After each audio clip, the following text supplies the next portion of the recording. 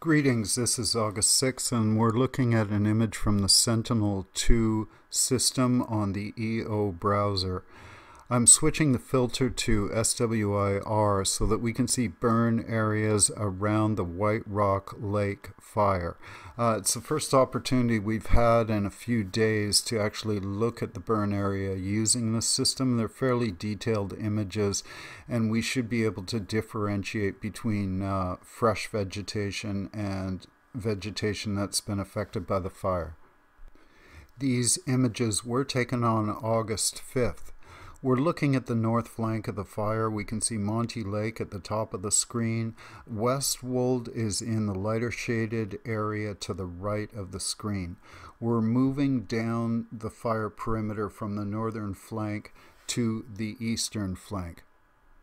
There are digitally enhanced hotspots on the eastern perimeter of these burn areas.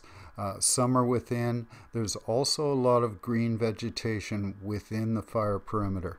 This is the southeastern flank of the fire. It's made its way into a large forested block, fairly hilly, two creeks, one on the north, one on the southern side, and we can see Okanagan Lake in the lower right-hand portion of the screen. This is the southern flank of the fire, and a lot of these hot spots are on the northern perimeters of these fire pockets.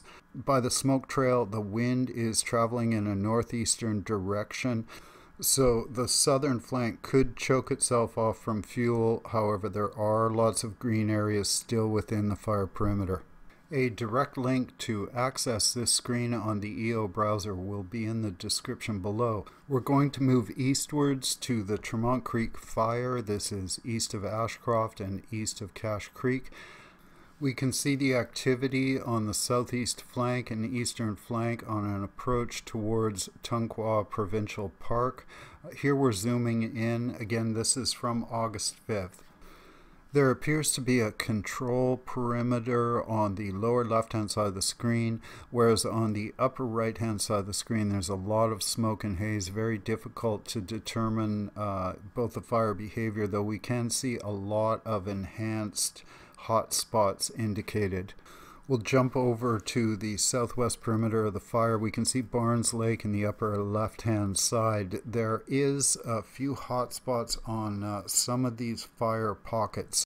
Zooming out, looking above the fire zone, not a lot of smoke being detected in the northwestern flank of this fire that runs up next to the Thompson River and Highway 1.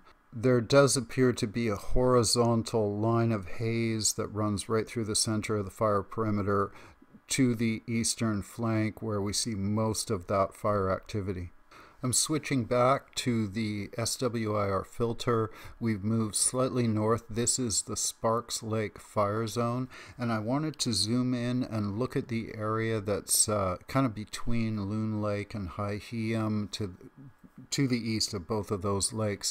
It has had a lot of activity in recent days. At the top left of the screen, just to the east of the Loon Lake Valley, we can see this lighter shade. That's the old Elephant Hill burn. The new fire line does appear to have fairly fresh vegetation in a forested block in a northwesterly direction. However, looking at the smoke and haze, it does appear to be moving in a northeasterly direction. And that helps to confirm that there were southwest breezes when this image was captured. We're now looking at Young Lake, and we can see that most of the intensity is coming from the eastern shore of a small lake east of Young Lake. We can see the burn area to the north and to the south, and that burn area to the north may provide some defense to any northward movement. There are forested blocks still to the east. Zooming out from the Sparks Lake fire zone, we can see that the image strip only goes so far. I couldn't take a look at Flat Lake with this update. But let's take a look Further south, this is near the Nahatlatch, and there's a fire that's been burning there to the west of Boston Bar, west of the Fraser River. And just zooming in, we see the burn area. There's intensity on both the western and the eastern flanks, and I suspect, I don't have the topography here, that the fire has been moving up a hill looking for fuel. The fire at Lytton is included in this scan for August 5th. I've looked at this prior in a scan, I believe it was August 3rd, but this may offer a more current reference.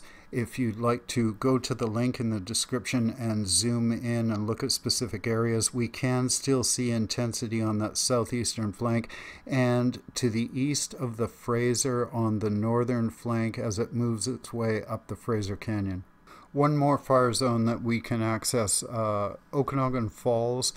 We can see Okanagan Lake in the left-hand portion of the screen, and this is the fire that moved to the east up to the Okanagan Plateau, and at the far eastern perimeter of this fire we can still see a lot of activity. There are hot spots and pockets of intensity.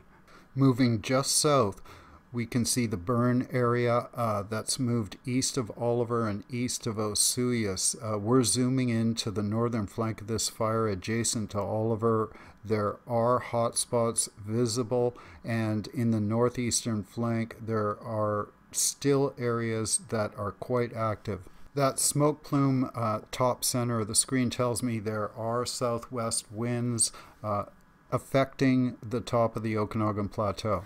We're zooming out, we can see the eastern flank of the fire. There are hot spots visible all along that eastern perimeter. It's quite hazy, the image is obscured and difficult to perceive. A look at the southern flank of the fire. It's difficult to distinguish where the burn areas are, but within these three gullies that we can see stretching across the center of the screen, there is smoke plumes or smoke trails coming out of these gullies. There may be active fire. The terrain can be quite hazardous, and there may be fuel pockets where fire can hunker down and burn for a considerable amount of time. So I will include the link in the description below for this update, August 5th, of the Sentinel browser. It's a fairly wide strip, runs from Cache Creek all the way over to Osoyoos. There are several fire zones that you can investigate in that. We're looking at Windy now, and this is the area around Chasm. It's showing me from the southwest 2 kilometers an hour. Chasm's in a bit of this calm pocket along with the Flat Lake fire zone, whereas if we go a little bit to the southeast, there we see breezes coming from the southwest. This is over the White Rock Lake fire zone. 10 kilometers an hour from the southwest. And if we look at the forecast, winds in the West Wold area will come from the southwest with gusts in the afternoon until Sunday at approximately 8 a.m. Winds may start to shift Saturday evening and then into early Sunday morning coming from the west.